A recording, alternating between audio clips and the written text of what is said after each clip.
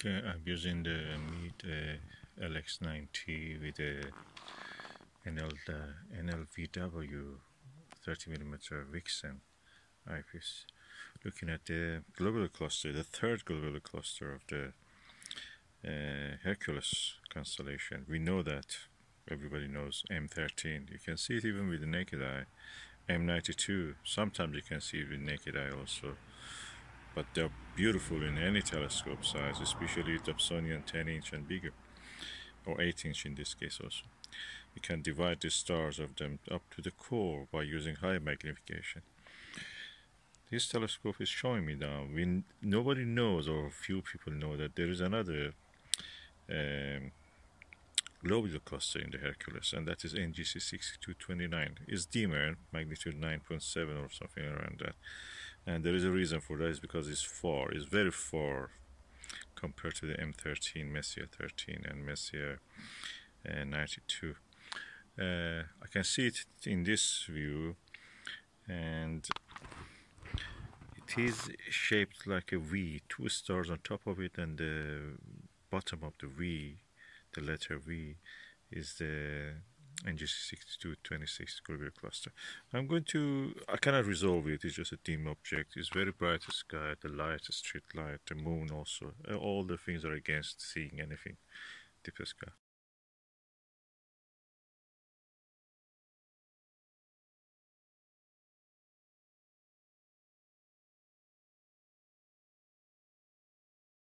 I don't give up. This kind of conditions I like to look. It's challenge for me.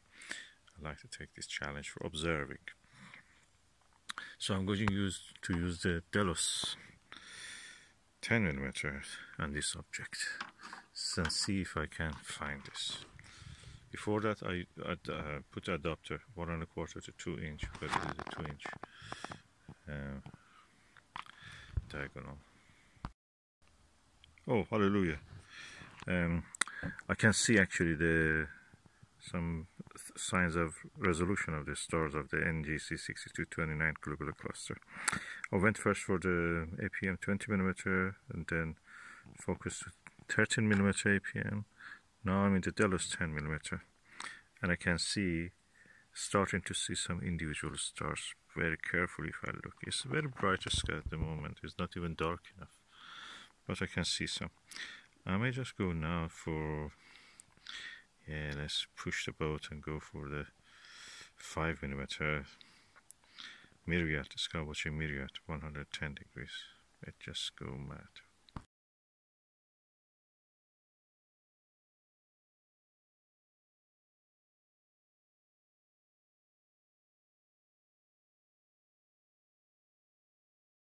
Oh no. What it does, it just magnified the image of what I could see with Delos 10.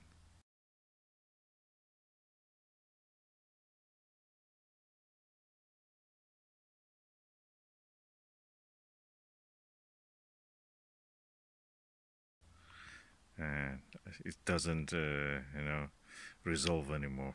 So that's the limit of the telescope, the aperture of this telescope.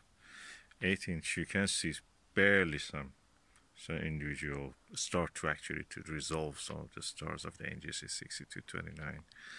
But no, that's the limit. You need to be bigger than that. The 10-inch or even better 12-inch. So anyway, that was a challenge. I like it. Actually, I saw that. I can see it. The image is starting to resolve, but nothing better than this, just a little bit bigger. But because it's fuzzy, it just doesn't show anymore. That's the limit. Okay, I've now used the Myriad 9mm. Quite actually good eyepiece. It's probably one of the better eyepieces of the Myriad range. All of them are good. 9 is really good. And the image shows a little improvement over just by 1mm change in the focal length and magnification. It gets a bit darker and the stars are a little bit sharper and contrastier.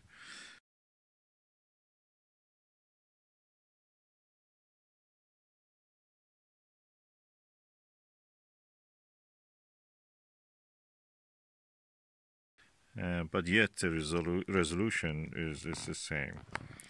It's a limit of this 8-inch telescope. You need a bigger telescope to resolve this compact and far globular cluster. So yeah, maybe next time with the Dobsonian. Just to be sure that I'm not biased, I used the telescope go-to system to go to M92 in Hercules, the other mid-range magnitude brightness globular cluster in that constellation of Hercules. So I'm seeing it. Individual stars you can see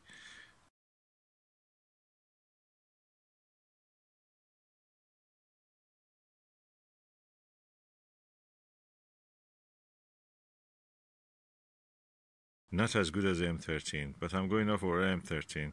But first I will try with the Myriad 9 just to see what's the difference.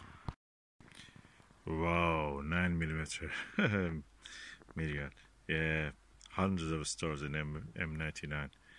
Now M92, Messier 92 globular cluster in Hercules.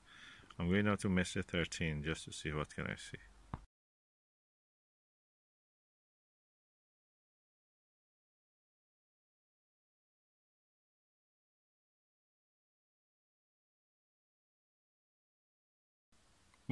Oof.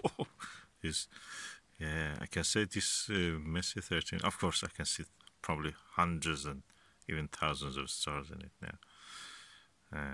Not as good as the Dobsonian 12-inch, but it's really impressive. What can I say is that the size-wise, NGC M13 is probably 3 times or 2 times as big as in apparent diameter, 2 times as big as M92, and M92 is almost 3 times in angular measure bigger than the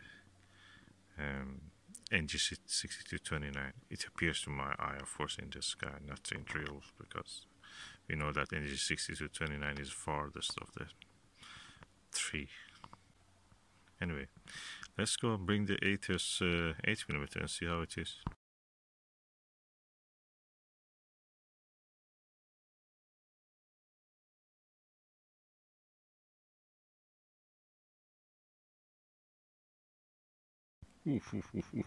This Televue 8mm Ethos. Not only I see more stars, but the stars that I can see is giving a kind of weak 3-dimensional effect.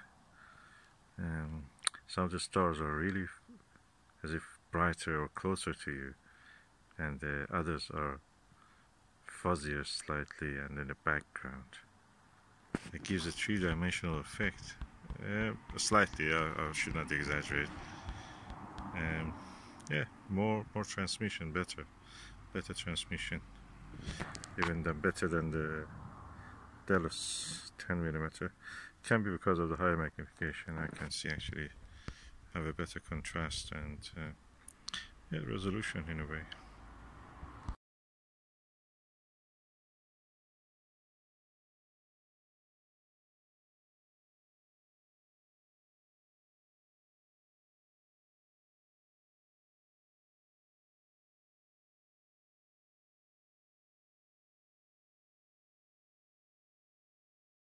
Jet planes in the night sky with you,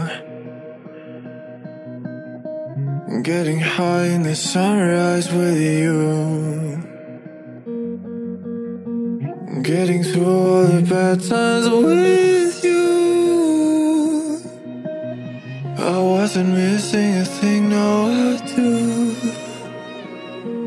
And I wish that I could build a time machine, 'cause time moves on, and now you're gone. Oh, if only I could build a time machine, I'd come and get you. I can't forget you. I miss you, I miss you, I miss you all the time. I wish that